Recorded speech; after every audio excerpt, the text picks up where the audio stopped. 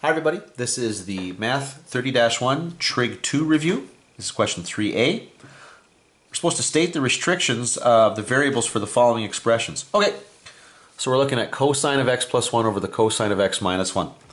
Now, restrictions are going to come from two different places here. They're going to come from the denominator going to 0, okay, but they're also going to come from trig functions that have non-permissibles in them. Like tangent has a natural non-permissible set of non-permissibles in it. So does cotangent, secant, and cosecant. Okay, there's a group of them that do. So if we see those in there, we have to consider their non-permissibles as well. Now in this particular case here, that's not an issue. All we're looking for here is we know that the cosine of x minus 1 cannot be allowed to equal 0, which means the cosine of x cannot be allowed to equal positive 1. So now let's just think about that. Where does that occur? Okay, well, let's think about the unit circle, because 1 is one of those extreme values for cosine.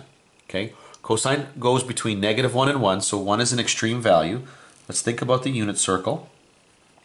Okay, it's just got a radius of 1, so it's going to have the coordinates 1, 0, 0, 1, -1, 0, 0, -1. Okay. The beautiful thing about the unit circle is that we can associate the x coordinate with cosine and the y coordinate with sine. Okay, for that angle. That's only if we're looking at the unit circle here. Now, so where does the x coordinate go to 1? Well, actually just here, just at the 0 degree mark. So cosine of x cannot be allowed to equal 1 means x cannot be allowed to equal 0. Now, I'm going to state this in degrees. The question doesn't state whether we should be in degrees or radians, but I'll be in degrees because that'll be consistent with the first few questions we've looked at. Now, that's great, that's wonderful, and that's true, but that's not enough here.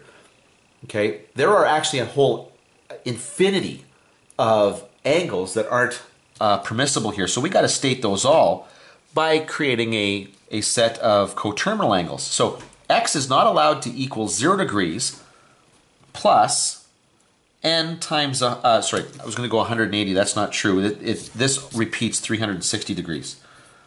Okay, cosine repeats every 360. So x cannot be allowed to equal 0 plus n times 360, where n is an element of the integers. Now, if you've never seen that before, okay, I know that a lot of people use I to refer to integers, but at the university level, they're not going to do that. They're going to use Z.